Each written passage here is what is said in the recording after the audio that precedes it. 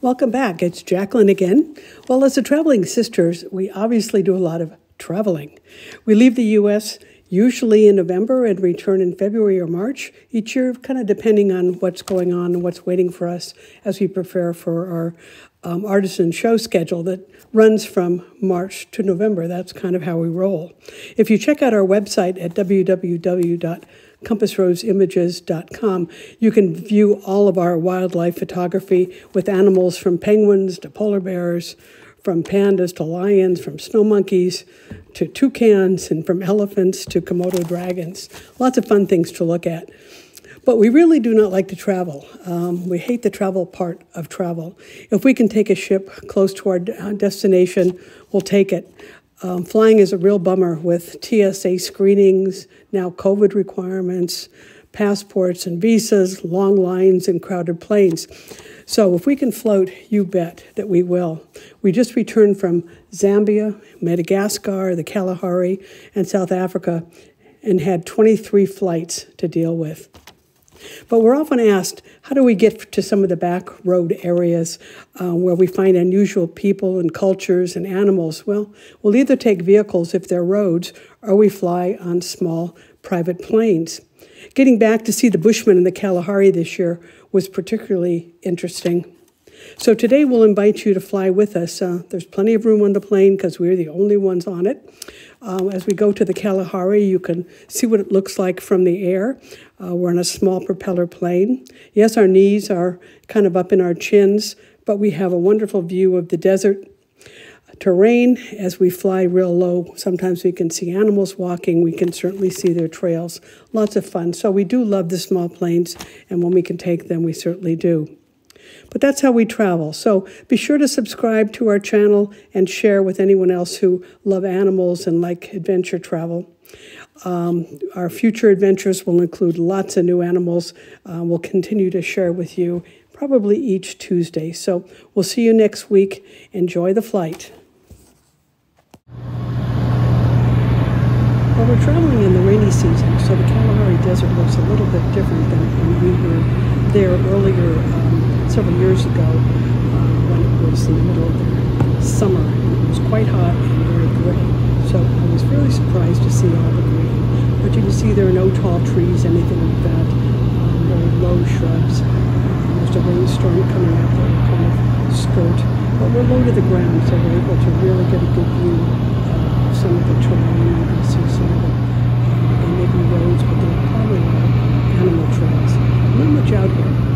We're going to an area where it's very, very remote, and you can see the desert below now. And that probably is a road that we'll be taking later once we get to Safari. We did fly through this rainstorm a little bit more to the right. No problem. It's a little rough, but no big deal. Now, if you look at the outside of the front window here, you can see the landing strip just ahead of us. Again, it's in the middle of nowhere. Nothing's there. We're going to be landing on dirt. Little did we know it was going to be such an interesting landing when it turns off the engine before we land. But it's a dirt runway, grass, rocky. We'll get a good view of this in just a few minutes. But again, the remoteness of the Kalahari Desert is amazing. Now, where the Bushmen live, who knows? We're just going to land, and we'll be picked up by a vehicle and go to our camp, and the next morning we'll take off and start investigating our next adventure. We meet some interesting people, and so here we come. Lining up with the runway. This is our pilot, showing all our runway on the plane with the pilot. It's a very good pilot, by the way. And it's a little bit rocky because it's windy, but you can see the dirt runway. There's nothing around it. So I'm not sure where we're going to go after the runway. Well, this is going to look interesting. Oh crap, I turned off the engine. I'm not sure why, but now we're going to land. The dirt runway is bumpy, pulley. Fortunately, there are no animals on it. When we did take off going out of that area a couple of weeks later, we had to shoo away a giraffe and a couple of zebras who were part of that. But this is what it's like to land. I'm And here's a close-up of our landing strip. Pretty nice, huh? And then a little bit further on, you'll see our terminal. We have a chair and a fire extinguisher. All right, so we're picked up by the vehicle, and now we have to go through the desert to get to our camp. It's really quite nice. It turned out to be a beautiful day. Again, you'll see small shrubs. There could be animals hiding behind, you just don't know. But we're on a mission to get to our camp. So we're having a great time just looking at the side of the vehicle to see what kind of animals we can find. Now, after about an hour's drive, we get to our camp, and this is our welcoming committee. It's beautiful Deception Lodge in the middle of the Kalahari. Beautiful property. We had a couple water holes there with giraffes and zebras all surrounding us. We had a wonderful time.